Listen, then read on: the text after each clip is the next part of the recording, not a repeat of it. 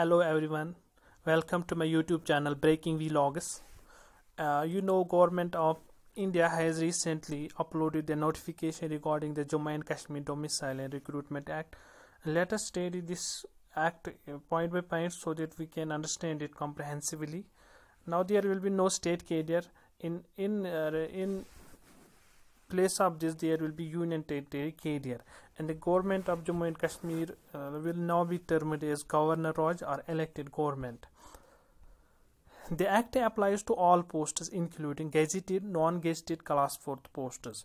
Now, who is the domicile of J&K? Anyone living in J&K from last 15 years, that is from the date of 5th August 2004 to 5th August 2019, that will be termed as the domicile of J&K. And any student studying in Jammu Kashmir from last 7 years and also appeared in class 10th or 12th examination in any institute in the Union Territory of Jammu and Kashmir, and all migrants in Jammu and Kashmir, and the migrant term will be defined by the Relief and Rehabilitation Commissioner soon. The children of the following government officials will also be termed as the domiciles of J&K.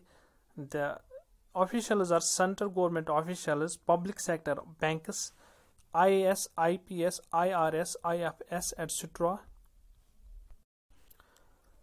Officials of statutory bodies and officials of central and research institutes.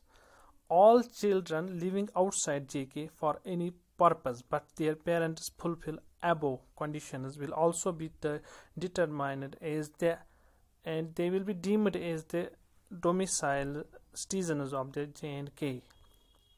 Now, who will issue the domicile certificate?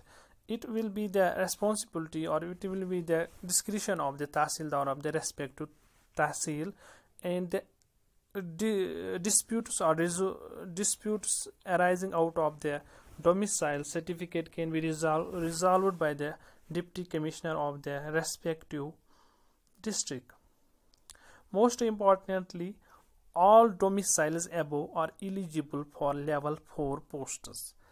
The domicile rights and the domicile citizens can apply for class 4th up to the level 4th posts.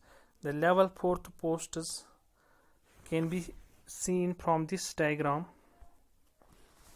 Up to the serial number 8, the posts comes under the level 4 up to the level 4, SL1, SL2, SL3, and level 1 to level 4. These posts can be contested or participated by the domicile citizens.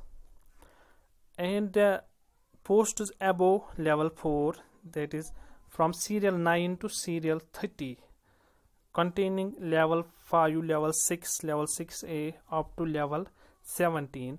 These posts can be contested or participated by the candidates from the state and also by the other residents of the government of India states.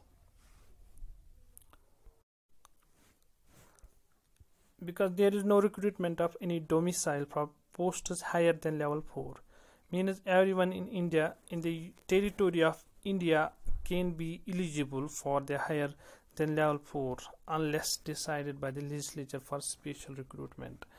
These are the important points to understand the recently uploaded notification of the central government. I hope this short video has helped you to understand it better. Thank you.